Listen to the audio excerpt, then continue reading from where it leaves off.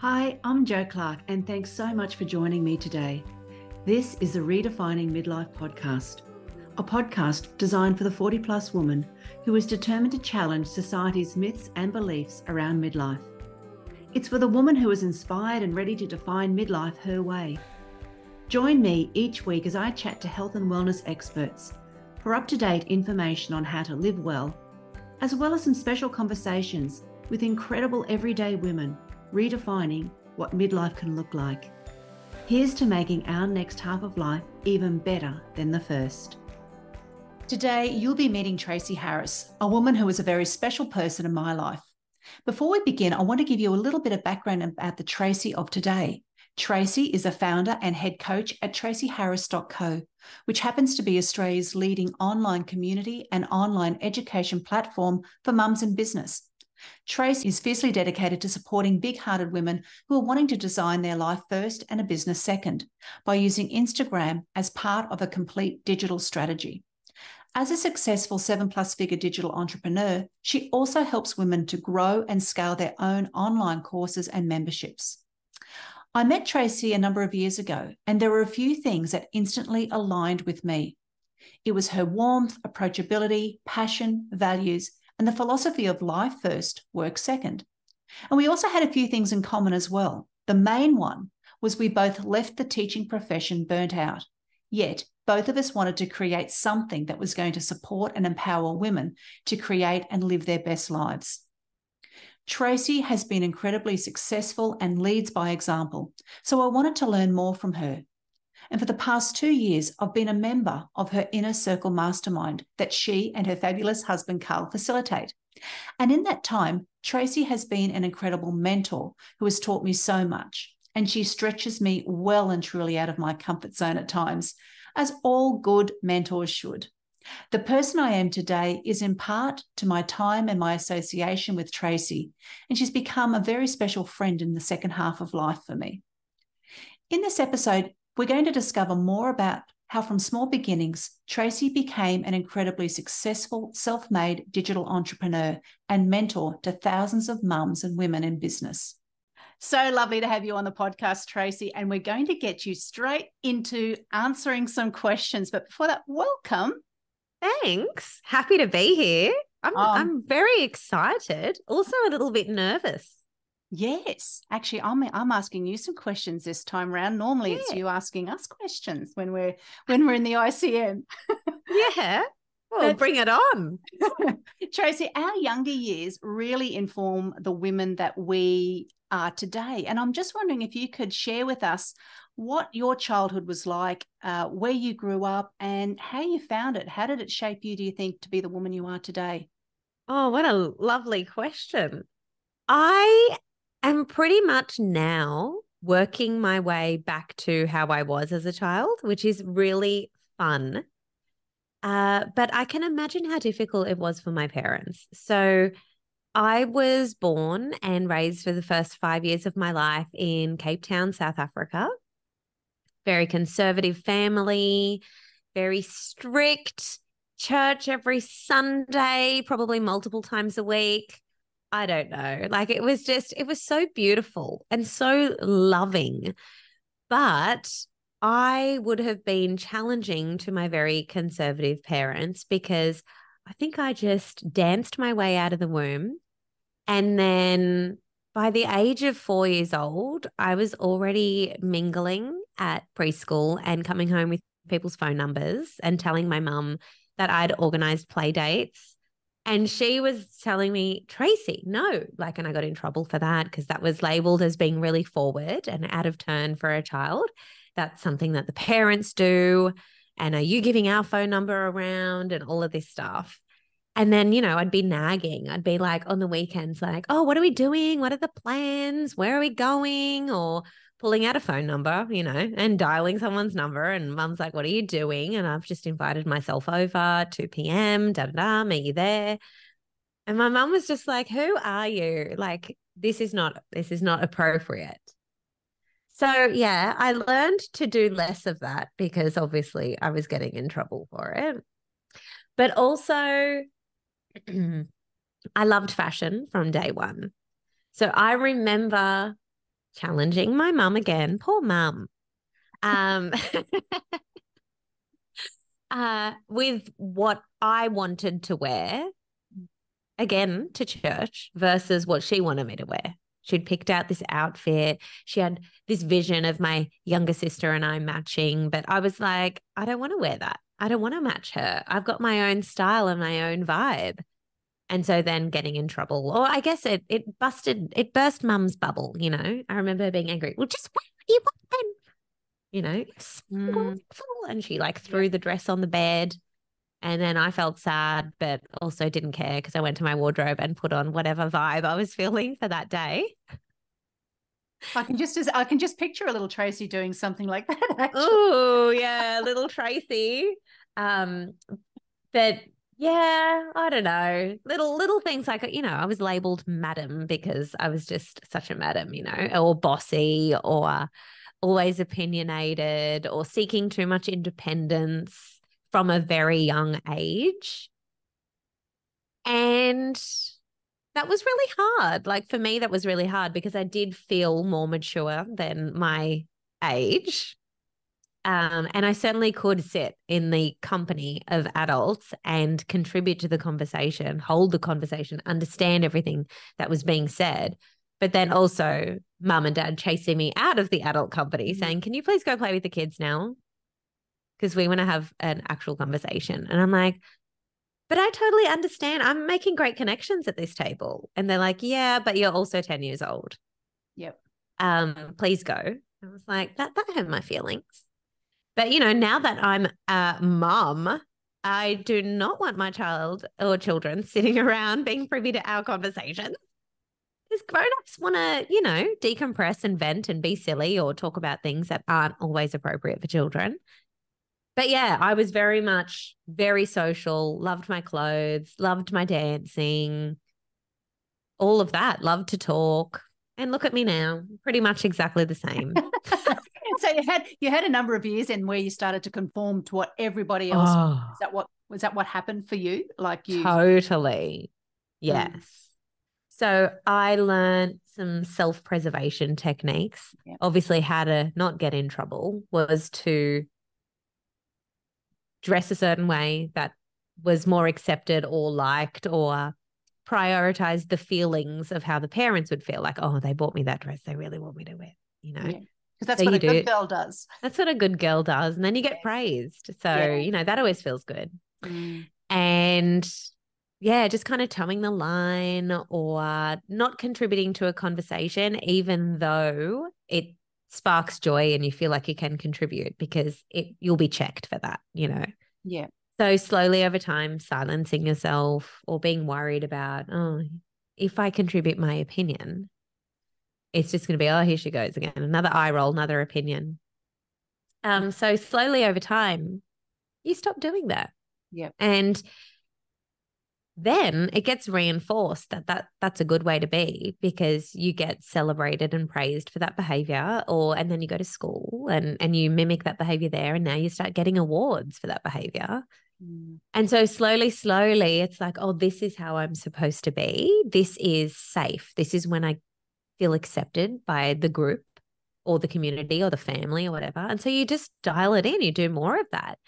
And as a result, you lose your original personality and you end up creating a new personality, which did serve me really well until it didn't. That way of being probably got me all the way through to the heights of my career as a primary teacher or educational leader. And then it all came tumbling down, Jo, because we'll talk about that coming up soon, Tracy. Stay tuned, everyone. We've got a common thread happening with that as well. So Tracy, you actually didn't grow up in Australia. You came from South Africa. Am I correct in saying that? Yes. Well, I started school here, so I was 5 when we arrived in Australia. Yeah, and your father passed away when you were quite a young girl. So how old were you, and how did that influence on yourself and your family losing your dad?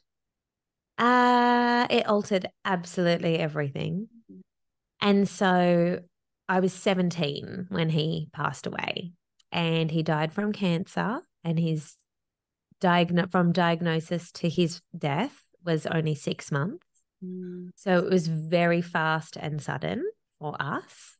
Yeah. And he died at the age of 46 years old, Jo. Oh, Trace, yeah. I know. And he had like 4 kids, myself included. And my well, I'll say young. My mum always was telling herself a story that she's old. She still says this story. I'm going to say super young, hot mum, chicky babe. Like, what was she? 47 years old. Yeah. With these 4 children. Wow. No one expects to lose the love of their life and their best friend. No. At that age. No. And so when you're close to that age, doesn't it? Like when you go, oh my God, that was only for you, that's 7 years away. Yeah. Yep. And for my brother, like, he's 4 years older than me. And I can just imagine that he must think about that from time to time, because we are approaching that age. Scary. And so, yeah, it altered absolutely everything. And it really taught me, like, it took that cliche of life is short to a whole other level, to the point that it really frustrates me when I hear people say it, but then they don't live like that. And it's sad that we have to experience deaths and passing of loved ones or people that we know to have a little wake-up call. But then what happens is people then just go back still to their pre-programmed ways. And it's like, did that not click for you? So, yeah, that happened. I was 17 years old, and I just forever decided that I'm going to live differently. Like, what if we lived as though every experience truly is the only time we'll experience that? And it really is. So when we went on our honeymoon, I got married at 23, we really stretched ourselves financially to go on this lavish honeymoon. We went to the Maldives, didn't even have a car or a fridge, but we went to the Maldives. Look at you two go. I know. And my mum was like, this is ridiculous. This is so expensive. I think it was $13,000 for 7 nights or something like that. And she's like, you need a car. I'm like, well, we just believe that we'll get a car eventually. But also, we really wanted our honeymoon to forever stay etched in our minds as the best holiday we've ever done, regardless of our financial situation improving over the years, which we knew it would. We were still like, even in 20 years from now, when we're not so poor, when we do have a fridge, we'll look back and we'll be like, that was still the best holiday we've ever done. Like, nothing can compete with our honeymoon. And so that was what we went into it with. And so we stretched ourselves and we went to the Maldives. And I can safely say, like, all these years later, it was still the best experience we've ever had. And we'll never be that age again. We'll never have those fit bodies again. Oh, I think your body's going pretty damn good, if I say so myself. Yeah, she goes all right. But you should have seen me when I was 23. But it's so true, isn't it? As you get older, you saw that as at a younger age, and maybe it was because of the experience that you went through. But I know for myself, the last probably 10, 20 years, it's experience over stuff. Give me a great experience anytime over, more things, because things can disappear. But those experiences, as you've found, and you can relive those right now, it takes you back. Look at a photo and you're there. Listen to a song, you're there. Look at a photo. There's just so many things that you can reflect on with an experience.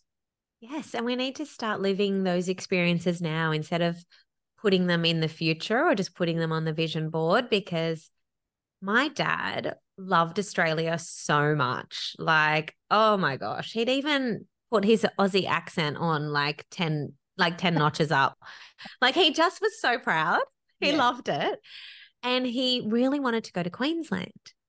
And he was like, oh, I'd love to go to Queensland. It looks so beautiful up there. But we never went. We always put it on the oh no, Mm. like we'll do that later, or we'll do that another time, or we prioritized other things. And like financially, things were really hard for my family for a very long time. It is hard to immigrate from a country and have the exchange rate be what it was, and all of the things. And the interest rates at that time, Oh, yeah. 1990, like, They were impressive. shocking. Yep. Yeah. So yeah, we never went for a myriad of reasons, but we really could have gone. We could have gone at the sacrifice of other things. So it's all about your priorities. And so, well, what did we do like 6 months after he died? Well, we all went to Queensland, didn't we? And it was lovely. We went in his honor, and Karl was my boyfriend then. He's my husband now, everyone. Karl was there, my sisters, my mum, and we went and we just got to soak it up for him. But even being there, I was just like, why didn't we do this with dad? And that was really sad. Yeah. And yeah, so I just don't want to live like that. I try to always bring things into the now. Yep. Because now is all we have. Like, how much time do you think you've got? You don't know. You might think you've got 30 years ahead, 40 years, 50 years, whatever. Totally. Yeah, you're not the one to say. Things Yeah. happen. So that's what it is, really seize the day, isn't it? Seize the day and less attachment to money. Yep. I don't know if, and I know that can sound like, it's because easy for you to say, come from a place of privilege. Yes, now, but like I didn't always. And I still like choosing love, choosing making memories, choosing moments, choosing experiences, like you said, like that's more important Yep. than money. Like money will come and go. But when we have such an attachment to money and how people perceive us, it's like it alters the choices that we make. Mm. So it's like, well, what do you really want to be experiencing in life in the future? And then being really honest and taking ownership of how you're being in the present, because it's how we're being in the present that creates our future. So if we're saying, I want to have like this fit body, I want to have this beautiful marriage, I want to be having fun with my like girlfriends, annual holidays every year or whatever, it's like, well, are you doing things that show that that's a priority for you? I love those conversations. Oh, me too. Because I can guarantee, Trace, when you're on your deathbed, you're not going to be thinking of your all the things that you've amassed over time. You're going to be reflecting on all the times that you had, the people who you loved, what you were doing at a certain point. And when you're around the bedside of anyone who's passing away, you're not talking about all of the wonderful things that they've got. You're talking about all of the fun things that you did together. And that's it's one of those incredible times where I think you've got to really sit back and ask yourself, like you were saying, is what you're doing taking you towards the things that you truly say that you want, or are you playing it safe and just not working or not walking towards that thing in particular? Yeah. So just go do the thing. Mm. Like live like it's your last. If you're on a dance floor, dance hard. Be cringy on the dance floor. Bust the moves. Oh, you've seen me busting a sad old move. So they're hot. I love those moves. It gave permission for all of the other women around you to move too. yes, yeah. Yeah. Jo is a firecracker, everyone. You need to become her friend and hang out with Jo more. You'll have a hoot of a time. Thank you, Tracy. Thank you, dear.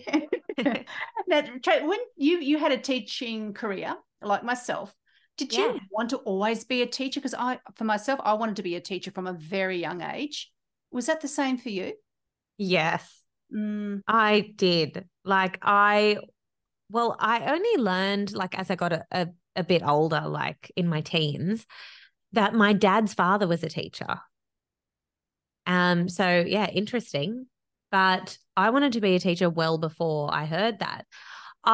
You can call me a suck up, but I used to stay behind after year 2 and I used to ask the teacher if I could help clean the classroom and if she had any spare worksheets from the day that I could take home.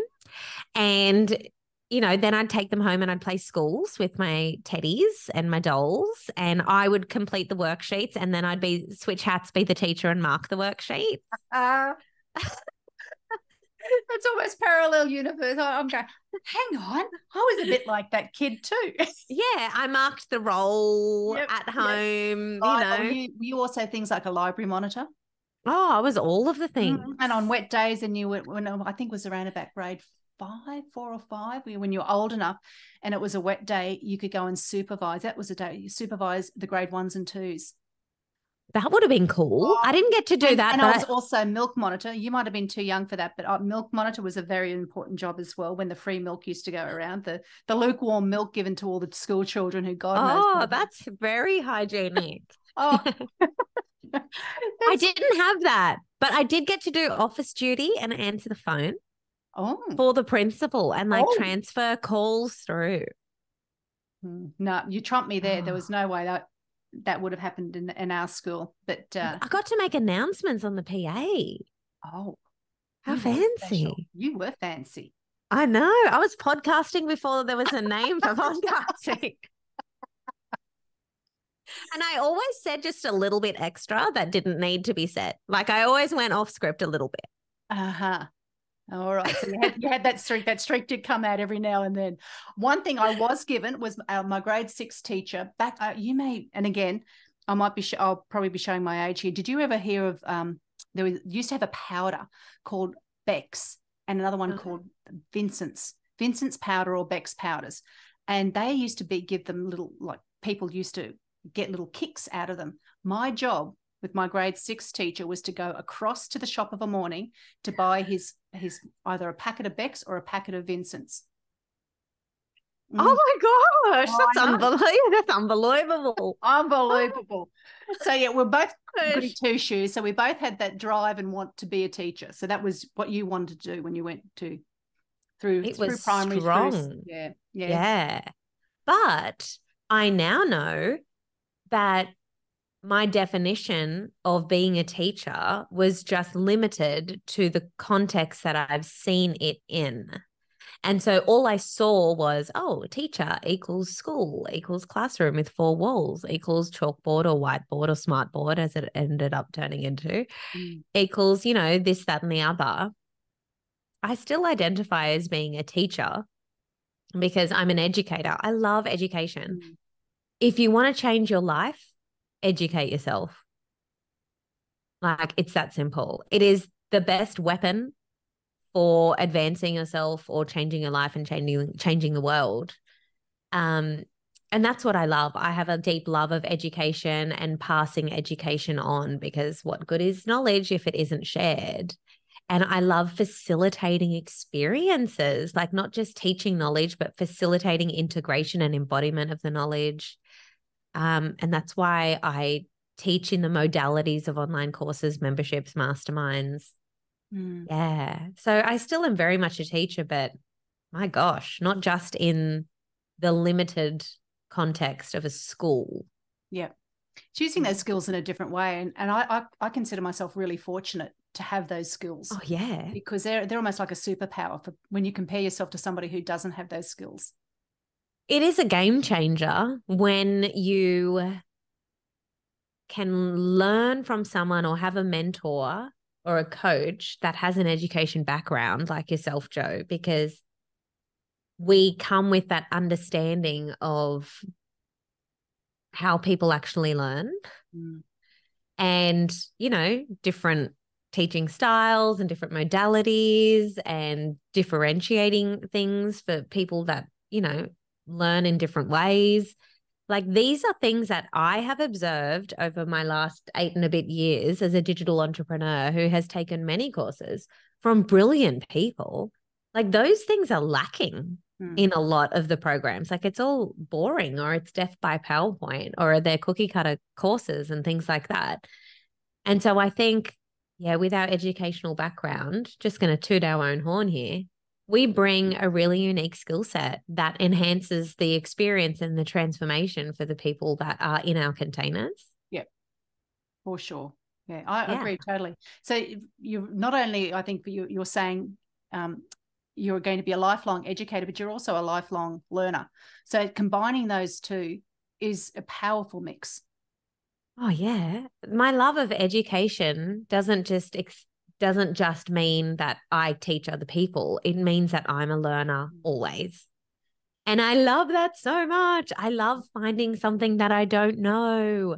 And then I lean into that and I go and explore that, or I invest money in learning that skill or that piece of knowledge.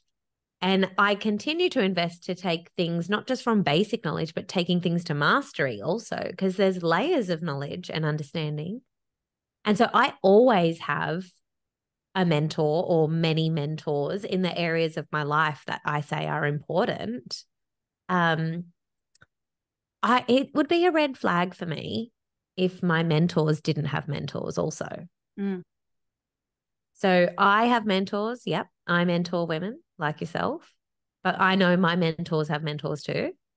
And that just, because we're never done. Like, taking things to mastery, well, that takes years, not minutes. It takes a lifetime. I agree. And, The more you know about something, the more you realize you don't know. oh, so totally. There's that real, and again, I think it shows your level of commitment to yourself when you want to invest in yourself and become better, and know that that's not going to be the end point where you think you've reached it. There's always somewhere further to go and something more interesting to look at, another way of thinking and seeing. Yes, 100%. Like, I'm never done. I can't remember who said it, but it's something like at the top of one mountain is really just the bottom of the next. Yeah. And so it's exciting. Like, I think, well, there are two groups of people. There's the people that find that, overwhelming. Oh no, how annoying. Now we've got to go learn something new, which is the fixed mindset person. And then there's the growth mindset of like, oh my gosh, I've come this far. I didn't come this far to just come this far. I'm going to keep going. How exciting. Like, what else is there? What's at the top of that mountain? Yes. And so then we scale that one together with other people because it's just more fun that way also. Yeah. Oh, the possibilities are endless on where you can go and what you can do. And just to have somebody open up your eyes to what they can be, that's quite exciting and liberating. Scary sometimes as well, because you're pushed into, when you're being mentored, you're also pushed into trying things that you may not think you're ready for, but you do anyway. And then you discover it wasn't that bad after all. Yes. Well, who wants to be with a mentor that isn't challenging them? Like, you should feel a little bit uncomfortable. Yeah. You are being held accountable to your light, to your potential. You are being held accountable to the things that you said that you wanted. So a good mentor is going to challenge you and maybe even say, well, bit of tough love. You did say that you wanted this, but this behavior is counteracting that. What is that about? And then sitting there with that person to unpack that. But that mentor-mentee relationship is also really special. It does need to have trust in there. So I think that's a key as well. Choosing mentors that we trust is important. Yeah. Well put, Miss Tracy. Now, I want to talk about, we touched on education and the fact that you chose that as a career. And for you and I, education and our teaching career was great until it wasn't. Yeah. And for you, and that's a hard thing, isn't it? When you suddenly decide what you had your ideal life was going to be around this particular career. What was it for you? And at what point in your life did you go, I can't do it anymore? Well, it was so hard. I can speak about it now with like, I don't know, such ease, but for a good couple of years there, if you asked me to talk about it, I would have cried. Like, at its peak of tension and stress for me, I barely left the house, Joe, in case I would bump into a colleague at the shops. I remember one day I had my son in the trolley. He was 18 months old, 2 years old. And for any new mum, it's hard enough to get out of the house. And so, got out of the house, is in the trolley. Trolley's now full of staff.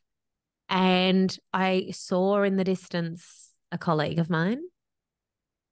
And this was during a time where I had been on a mental health break because everything had kind of come to a head.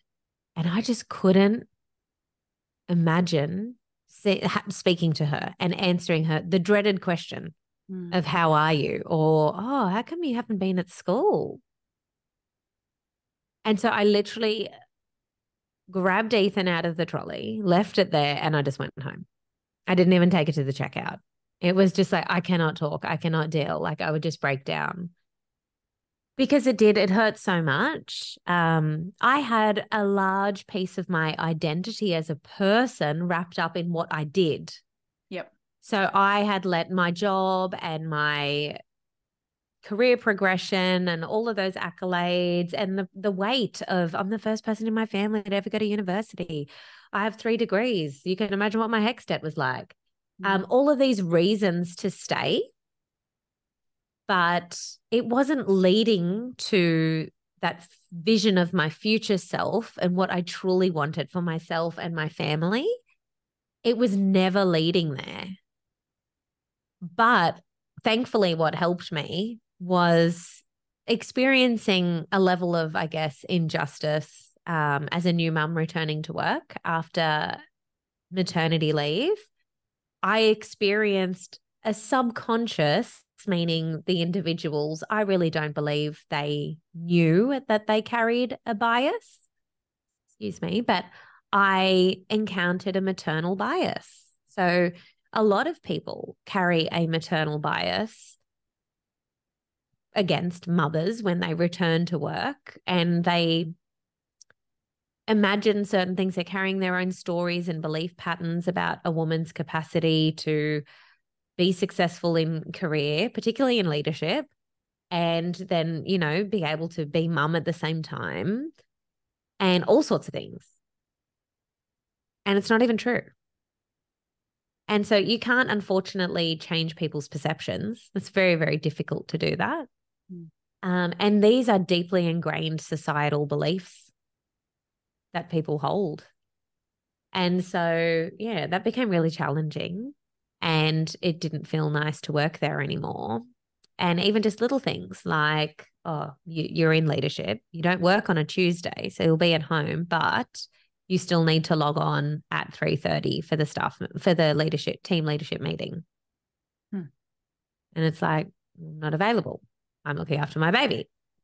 Things like that happening all the time. And then they turn around and say, oh, you're not very committed since you've become a mum. We've noticed a shift in your, things like that. Yeah. I don't know if those things would be said. Yes. Yeah. I don't know if those things are still being said. I really hope not. Like that was like almost 10 years ago now. So hopefully it's different now, but that's some of the vibe, not just a vibe, some of the things that were said. But I'm glad it was, Jo, because I was such a loyalist, again, to my own identity and to what I thought was my purpose. I was missing the bigger picture. It wasn't that career had served its purpose, and I'm so grateful.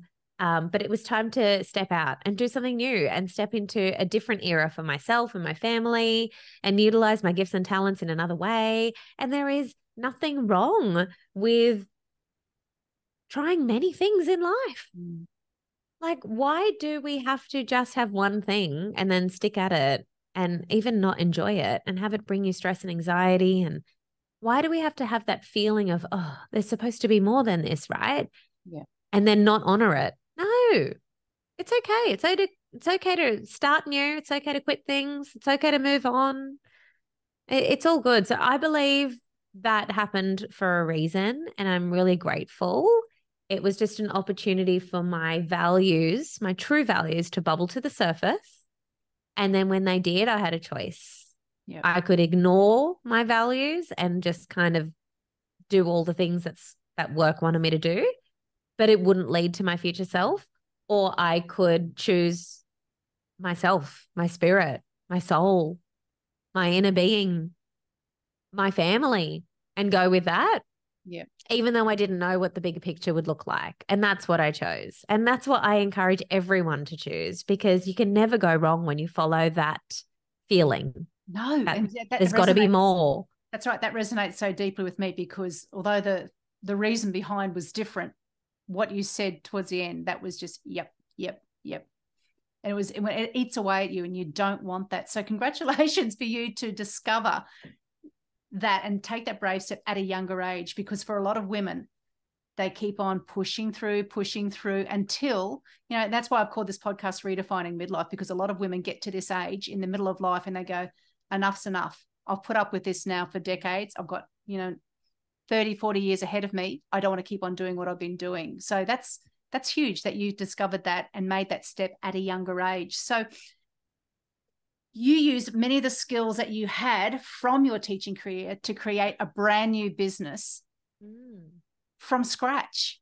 And that's another very brave thing to do. So tell me more about the start of the business, because a lot of the listeners don't know or may not know about your story. So just, fairly a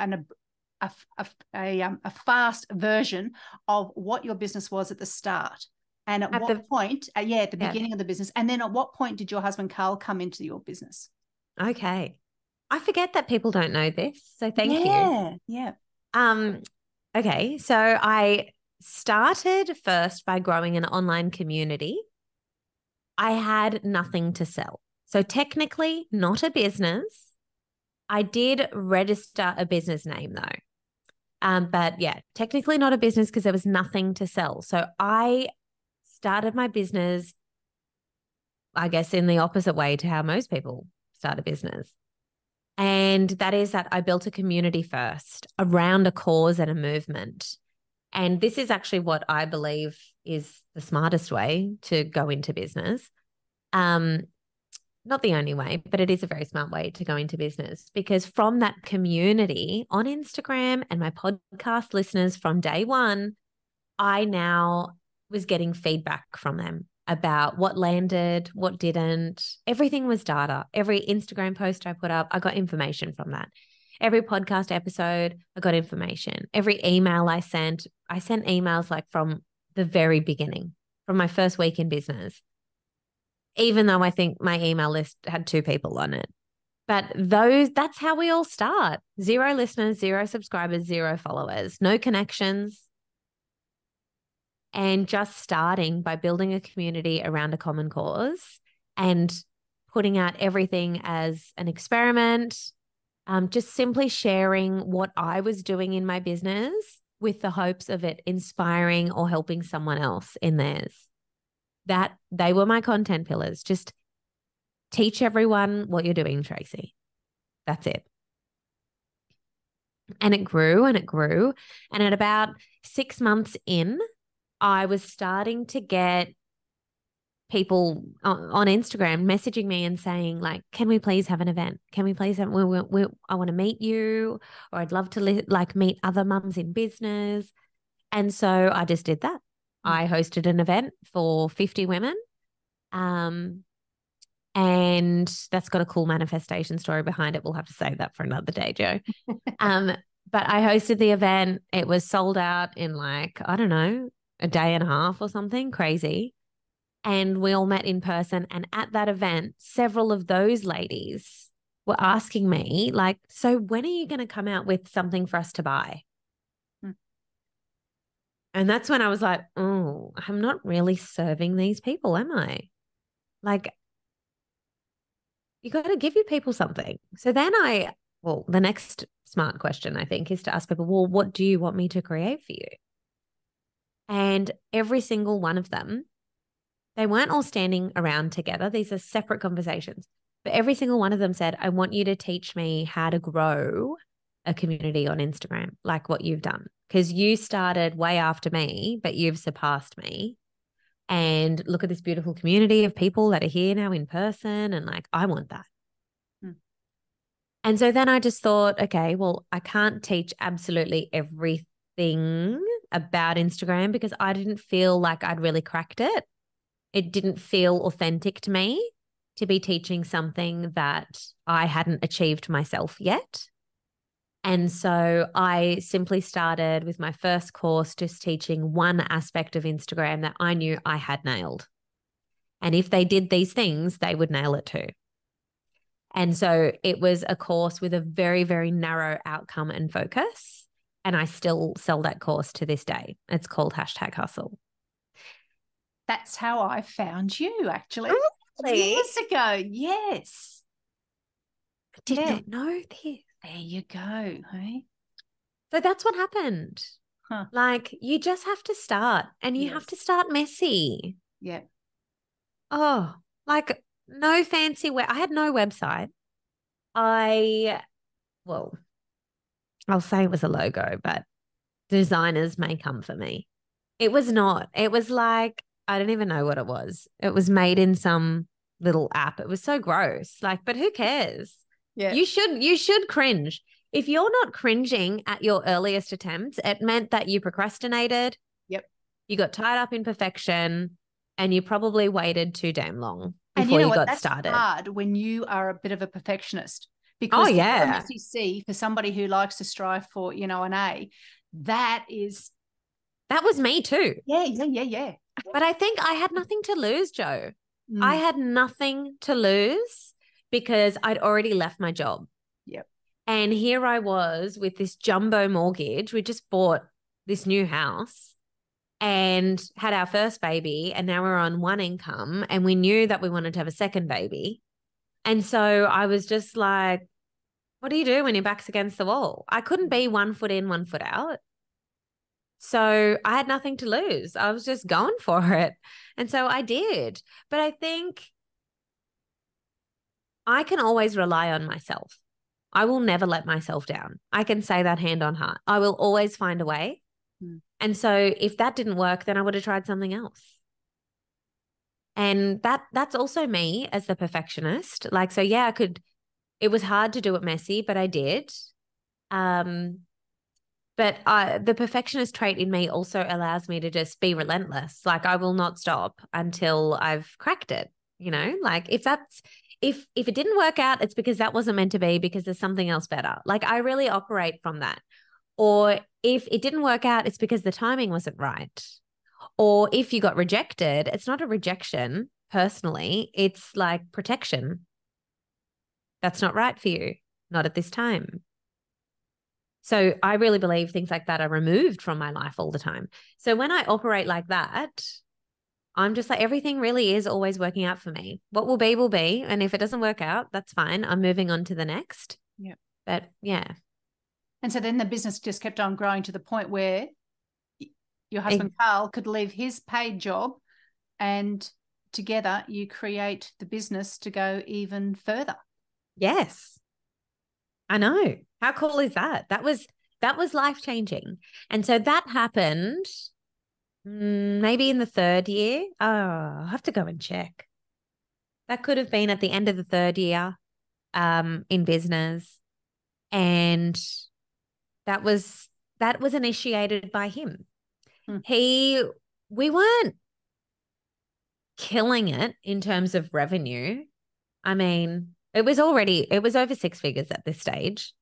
So some people will be like, that's killing it. I wish I had that. I understand.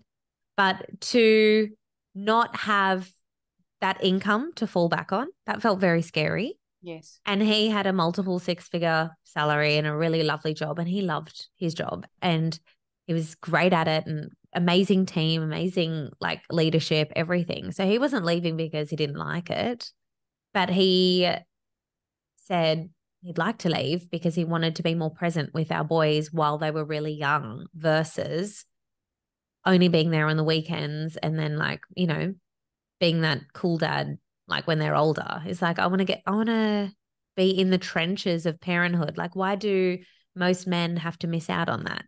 That didn't sit well with him. And so even though we took a step back financially, we prioritized that time together. He's like, I want to be in the mess with you. So when my youngest was born, that was the week that Karl quit his job. Wow. So he was there from the entire, like Ethan was 2 and 9 months and Jude was, just born, and he never went back to work. So our boys don't know any different. No, they don't. No, they just think this is normal. Yeah. No, that's very special.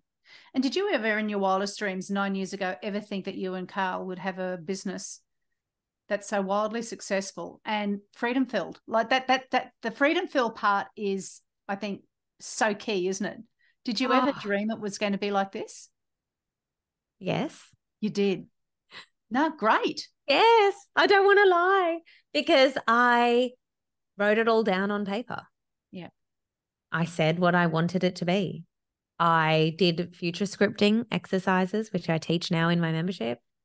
I meditated on it. I practiced the affirmations. I spent time making my body feel like it already had that life. And so expressing gratitude for something that you don't have yet.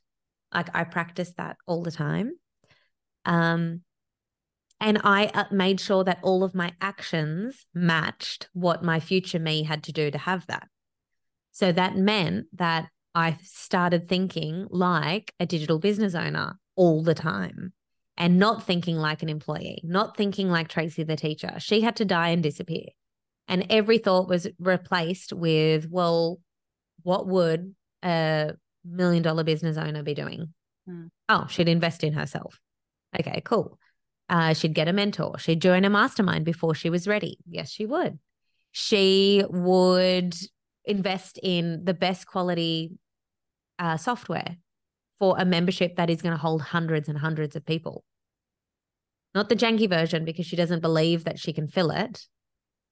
She's going to fill it. And so she's going to start out with the one that is sustainable for years to come. Like things like that. Every decision was run through the filter of what would my future successful self do? And it felt deeply uncomfortable every step of the way because I wasn't there yet. I didn't have the income to match it. And this is the thing. I feel like people can look from the outside and think, oh, sounds great to be a digital entrepreneur. Must be easy. Mm. And well, to do it in the lucky, and that's another one, easy and lucky. And you go, no, yeah, it's terrifying. It is reprogramming your brain every single day, which is so hard. Making decisions that actively go against what my brain has known and lived for 30 plus years. And so when you, Joe, and the other ladies in the mastermind and the women in my social method society, when they achieve things, I am so happy for them, not because of the result, but because of who they had to be to get to that. It's a really big deal. And that's the unseen work that is truly being celebrated. Yeah. Because it feels uncomfortable all the time. It does. For yes. Sure. So do you just in case anyone thought it's a nice, easy ride, it feels uncomfortable all the time. Yep. Because your brain wants to keep you safe and in the known. That's all it wants to do. And you're stretching, you're saying, no, I'm going to be doing something else and thinking a different way. And it's not easy. Yes, it's not easy. And you'll have people in your everyday life who you love so much and whom love and care for you watching and they're feeling like they're watching a train wreck. And they may not understand, but it's like you have to be okay with pursuing your vision, even without the people that you love the most understanding what you're doing. Yeah.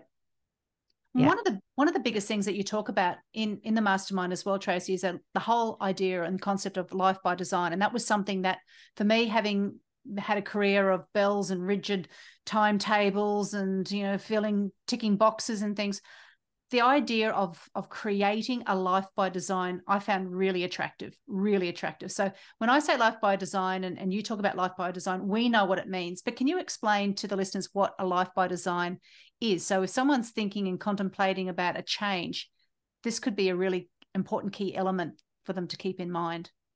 Yeah. Well, if you're living a life by design, then you are in the driver's seat versus being in the passenger seat and being at the mercy of just whatever happens in your day.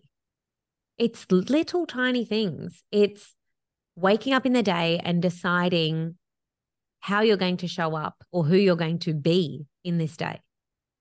Choosing your energy, choosing your contribution, and then approaching the day with that as your compass or as your guide. But then it's also as big as looking at your life and saying, well, this is what I want it to be. And then this is where I am now. And actively choosing habits, behaviors, ways of thinking, being, placing yourself in an environment, connecting yourself with an environment, I mean, like that is conducive or that is a match for the life that you're wanting to create for yourself. So, communities, mentors, like who are the people that you're putting yourself in the environment with? And all of that is either leading to that life by design. And if it's not, the only other alternative is living a life by default, meaning being a victim, being passive, just letting things happen, drifting. And slowly, you lose yourself in that. And then we wake up and we're like, holy crap, where did my life go? Or I'm not really happy. I don't want to do this anymore. What have I been doing with my life? That's a wake-up call that some people have. But for other people, it's through pain and injury or illness or loss. So it's like just tapping into, it's like, oh, what do I want? And I think as women, we forget that we get to say what we want, or we haven't always been allowed to say what we want. But we get to ask for what we want. We get to decide what we want. And life is here to be lived and experienced to the full. And so we get to go after the things that bring us joy. We get to tap into our purpose. We don't have to settle for mediocre. If it doesn't feel good, it's not right for you. Do something else. That's what the life by design is. And it takes into consideration not just our careers and business, but it takes into consideration how we show up in our relationships, with our life partners, in our marriages, with our kids, in our communities, in our religion or spirituality, in our pursuit of hobbies and things that bring us joy, in our exercise and nutrition. All of it is connected. It like builds a big picture, and that is our life by design. So we have to take radical responsibility over all of those areas. It's a holistic approach, isn't it? And that whole, when you were that key word that you had at the end was responsibility. We all have to take 100% responsibility for our choices. So doing nothing is still a choice, and that's what I think a lot of people forget. That but by choosing to remain where you are in an unhappy state is still a choice with its own set of consequences that are going to happen with it. Totally. People do forget that. It's like, they think they're procrastinating or they're living in indecision. It's like, no, that's a choice. Like that. And that does have consequences. Yeah. Yeah. And that's where I think the power, and we touched on the mentorship and the real importance of mentorship, to be surrounded by like-minded people, or at least one person who can understand what it's like and to help guide you through that as well when it is hard. And it's going to be hard because you're creating a whole new way of being, a whole new operating system in your brain, a whole new way of thinking and being. That's right. So, Control-Alt-Delete, isn't it? That you're pressing the buttons on to create something brand new, a whole new software program. Yeah. And if we've been operating in that state for 40, 50, 60 years, it is really hard, but not impossible. And neuroscience tells us that we can rewire our brains, but we do need support in doing that. And I think that's where mentorship is brilliant, because it's more intimate, and it's important that we choose someone that does understand us, like a mentor that has lived the thing or still lives and embodies the thing that you're trying to do. Like that is essential. I share that because I do get asked quite often, like, how do you choose a good mentor? Well, that's one of the things. Are they a living, breathing example of the thing that you're wanting to do or create or be? If they are, that's one tick. Yep. Another is like, are they always investing in themselves? You don't want a mentor that's kind of stagnated or plateaued. So, yep, they are. Okay, cool. But yeah, they're just a couple of things that you can look out for. But the third one would be, if you get value from them, so when they speak, like listening to this podcast or reading their emails or following them on Instagram, if you get value and you enjoy being in their presence, or things click when they've said them, or you find yourself going, oh, what would she have said if she was here with me right now? Well, that's another sign that like that's a really great person for you to be around, because there's like that's an energetic match that you can't ignore. Yeah. Yeah. Great tips there. Thank you, Tracy. Now, I'm going to slightly change as we wrap up our chat this afternoon. How has growing older, because you're going to be hitting 40 next year. Yeah. How has growing older changed or shaped your thinking? Thinking about what in particular? Just your current, maybe the way that you think, the way that you see the world. Because as you get older, and you'll find that with each decade, you start to view the world slightly differently. Yes. How has growing older shaped your thinking and changed that? Well, what I've realized more and more is that there are so many realities going on at once, not just mine. So, you know, you've got your perspective and your reality of what's happening in the same instance as how I'm perceiving it. And that's going to be different from the 20 other people in the room. And none of them are right or wrong. They are just what they are. And that's it. And so for me, it's really comes down to being less judgmental and more tolerant of everyone's views and opinions, but also everyone is just doing the best that they can and they come with their own context, like life experience, cultural context. We're all just a product of our environments and what we've experienced, and also what we're yet to experience. Like it's all altering our views. And so especially in the hard times, when there's like a bump in the road or someone is unkind or things aren't fair or whatever, I just look at it for what it is. It's like, no, they're not good or bad. I'm not good or bad or right or wrong. It just is. What we experience just is, and it's real. What they experience is real for them, and what I experience is real for me. And that's all that there is. Like I think that's been a big thing for me, because I used to live a life where I was very offended easily, or let down or disappointed, or I'd hold people to a standard that then they couldn't meet.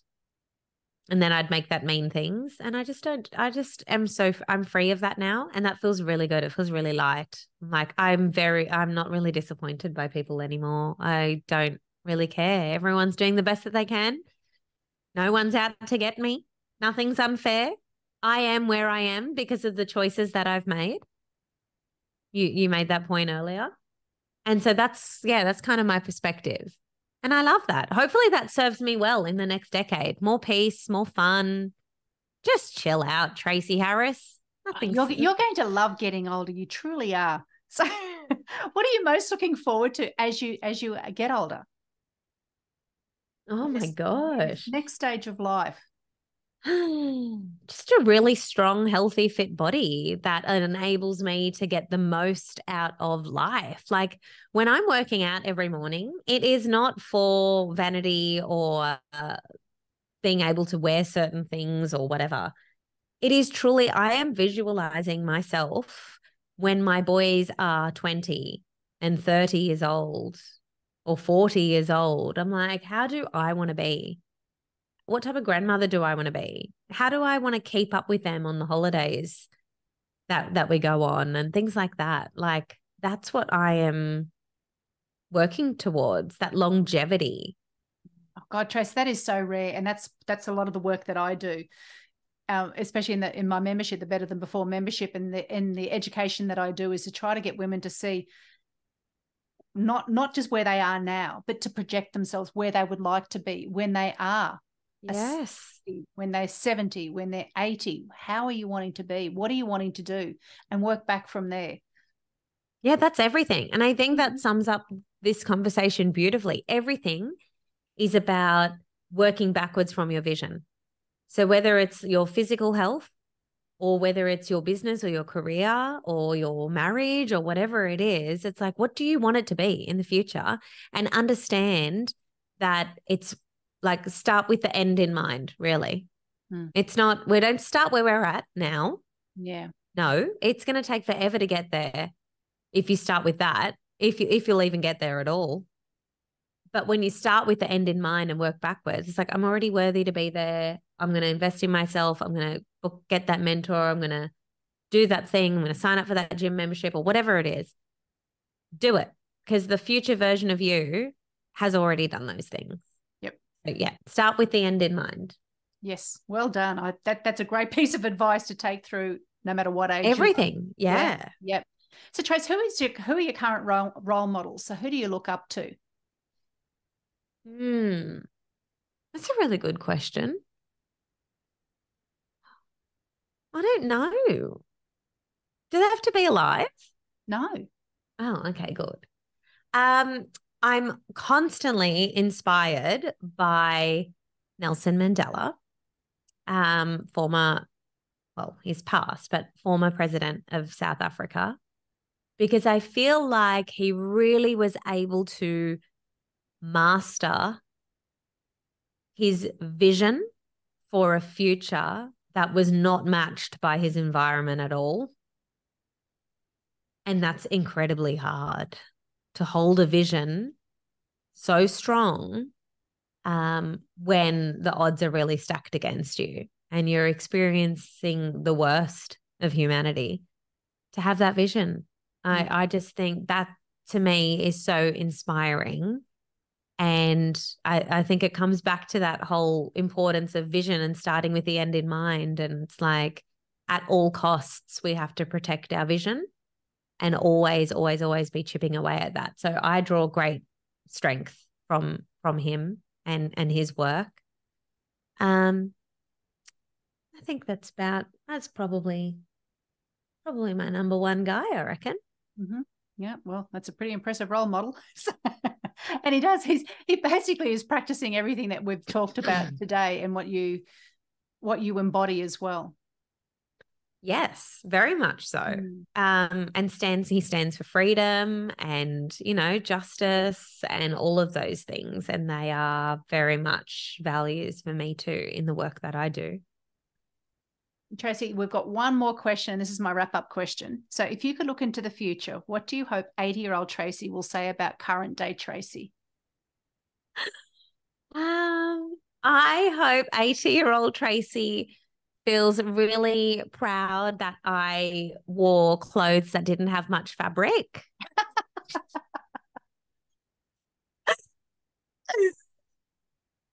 And I hope there's an and.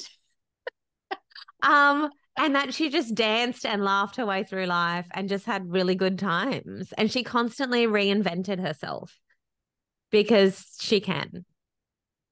Love it.